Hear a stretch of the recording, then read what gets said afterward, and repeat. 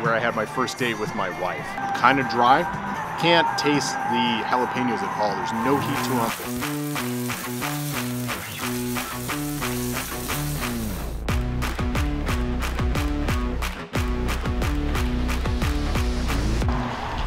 Hey Dylan, time for another burger review. We are at Art City Trolley here in Springville, Utah. And I'll tell you a little bit of a story about this in a second. But this has been here for quite a while. I talked to the general manager in here. It's been here for 27 years. And the story is, this is actually where I had my first date with my wife. So my wife asked me out asked me out first. But she only got to me for like 45 seconds. I was right there. But anyway, so we decided to go out. We go here, and then we go see Remember the Titans, the movie with Denzel Washington. It's a great movie. Anyway, this is like 21 years ago. We've been married for 20 years. I know, divorce attorney that's been married for a long time. Super bullish on marriage. I am, by the way. But yeah, this is our first date. And I remember bringing her here. We get dinner. I think she got a sandwich and fries. And I ate off her plate because I figured I was paying for the thing, so I might as well eat off the plate. So, all right, so we got a burger here. Kind of made my own. It's a cheeseburger with some caramelized onions, bacon, and then fried jalapenos on this thing. Big, sturdy bun. I can already feel that. Okay. Well, good memories here, but let's see if the burger is any good. Getting some sweetness in there. Guarantee that's coming from the onions.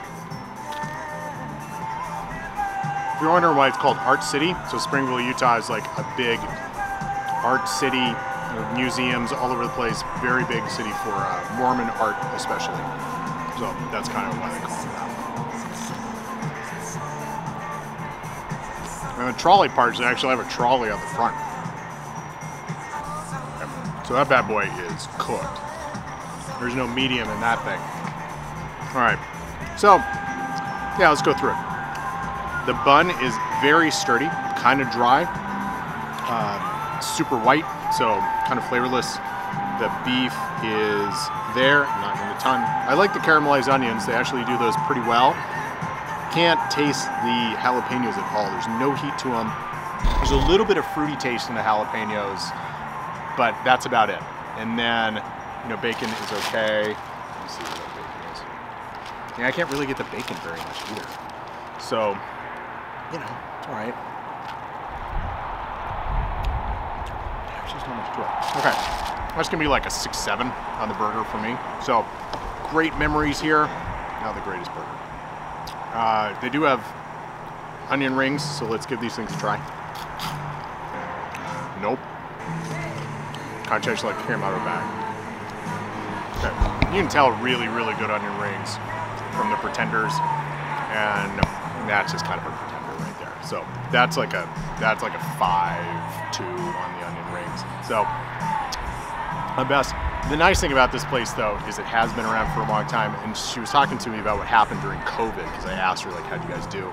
She said they did okay, but the community really rallied around the restaurant, came out here, did a whole bunch of curbside pickups, so they were able to keep everybody on. So good for you, Springville, right? Like, not the best burger, but this has been around for a long time. Your other food is good. I've had it over the years, and you know, good on you for taking care of your people during COVID. So anyway, come on down. But that's my review. All right, I'm out.